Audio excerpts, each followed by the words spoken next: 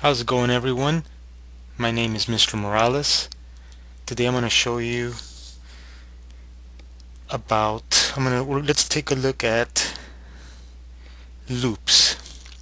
So I have this program here that I created, and it's writing standards.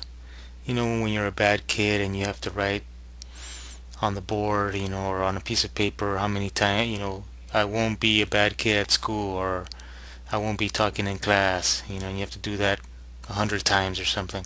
So this is a little program that does that. So I'm just going to put the statement, I won't be a bad kid. How many lines? And I just put 10 to 20, but I could put more if I wanted to. So I'm just say 15, and when I submit it, the output is 15 lines of that same statement along with the number. So how do we create this? We're going to create this using loops. Let's take a look at the code. So first of all, let's look at our HTML.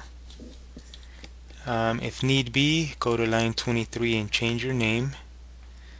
On line 27, let's put statement.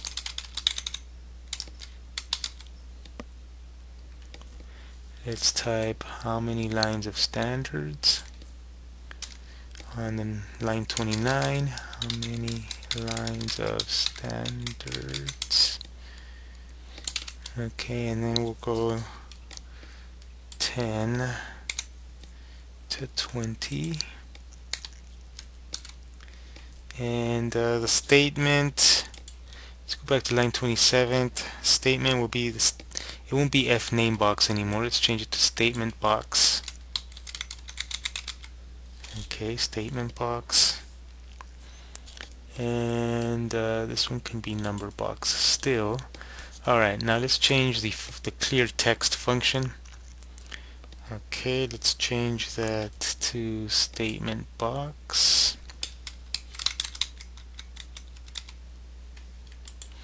And number box will stay the same. Let's go to the top, and instead of first name, it'll be statement.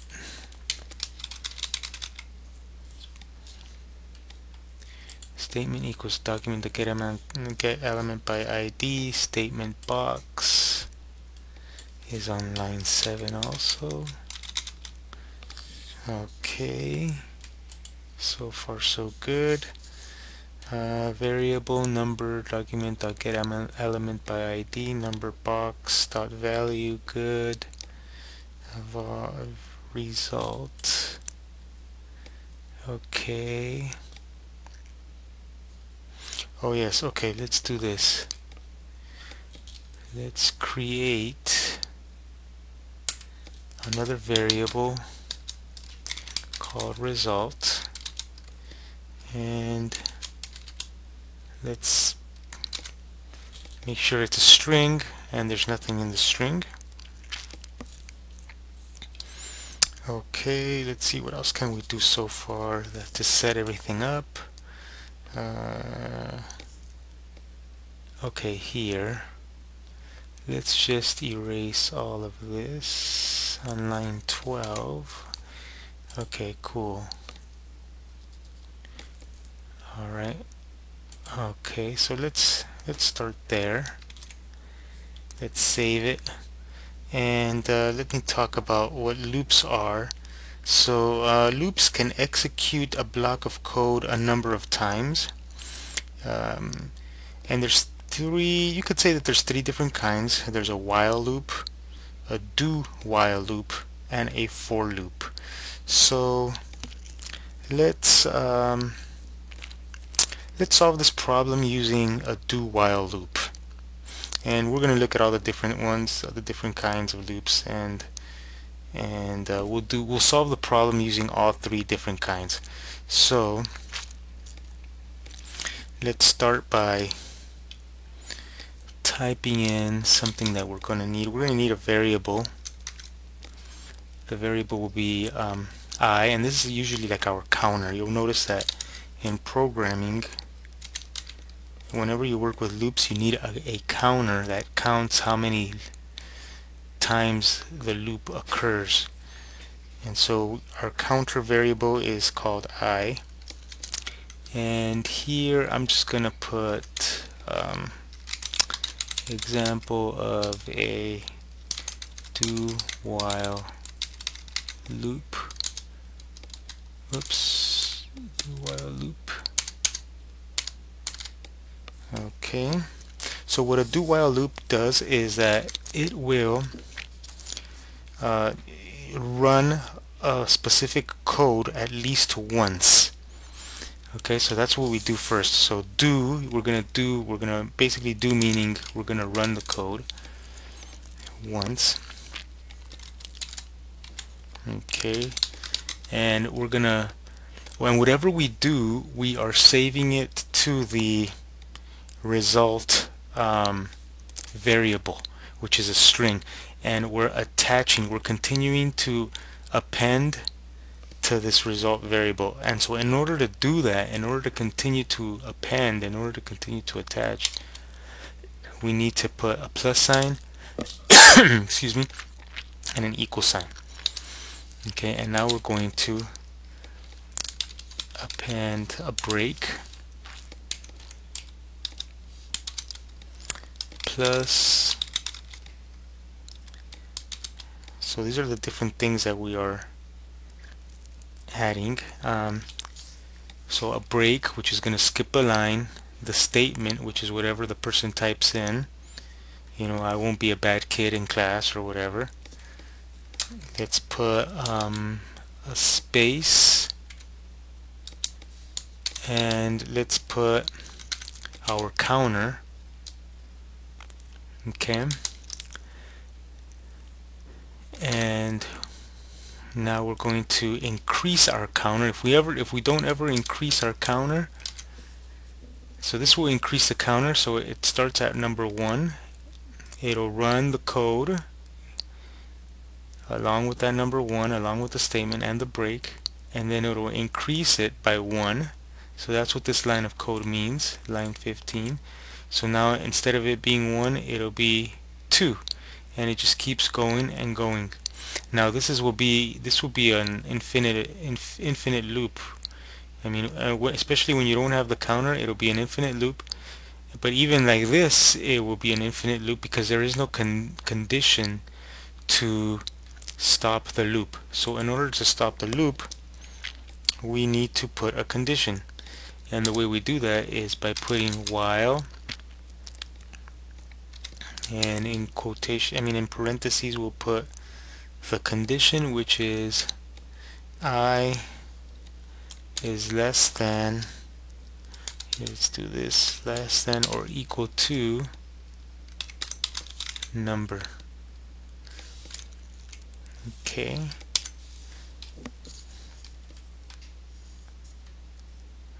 alright, so what is number? Remember, that is the number that the user entered into the text box, and that will be our control.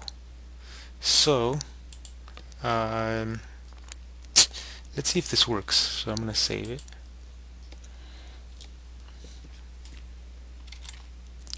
Let's refresh. So I won't be a bad kid. Let's just say that. How many lines of standards? Let's do 12. And there we go. Great. It printed it out 12 times, and I could see that by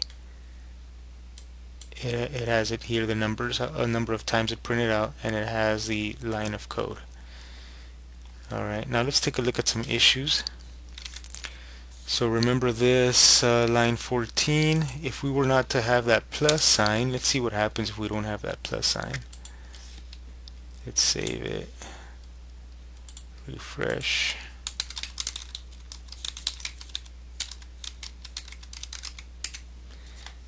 Okay, let's do 18 times. Whoa, what happened there? It just printed it out once and it has the number 18. Why did that happen? The reason that happened is because it just keeps on, if you don't have that plus sign, it's not appending, and it just keeps doing the same loop over and over again without adding to the original string. It just keeps on putting it on top and replacing the string, in other words. So we need that plus sign in order to append, and in order to add, continue to add to the same string. Okay. I think everything else might be a little bit more self-explanatory. So this is an example of a do-while loop. So let's take a look at, how about if we just do, so notice a do-while loop, it'll run the code at least once. So that's the difference between a do-while loop. It'll run the code at least once, and then the condition is at the end, okay, of the loop itself. Alright, let's do another one. This time let's use the while loop. So let's use a while loop. Let's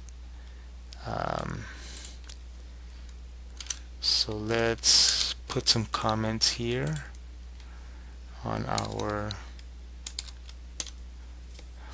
do while loop, and let's do the, okay, so this will be an example of a while loop. And same concept, same idea. So now this time the condition will be in the beginning. So while I is less than or equal to number,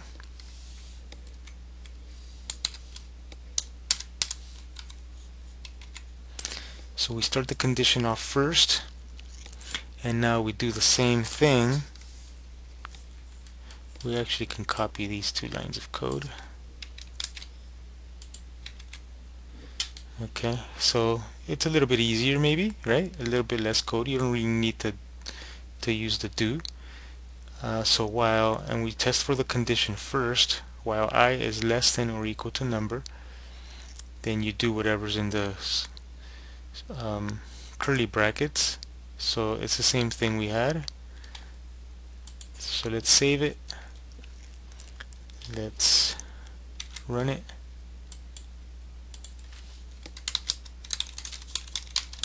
I won't be a bad kid. How many lines of standards? Let's just do 12. And great, it works. Let's do one other example. Let's do what's called a for loop. So let's put comments here.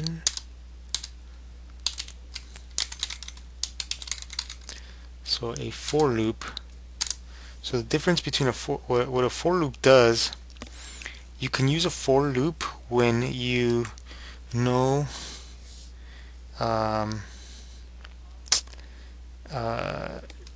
the exact amount of times that you want it to loop. And you know, many times there's no right or wrong way of doing it, but programmers usually like to use the less amount of code in order to do things. So let's do a for loop, and the condition for the for loop is a little bit different, and you pretty much do everything on one line in terms of the condition. So let's take a look at how we do that, and we also include the control variable. So the control variable is I, so we do I is equal to 1, and we do a semicolon, and then we do I is less than or equal to number, and then semicolon, and then we increase, you know, our control variable by 1. And now here is where we type our what's going to happen with our result.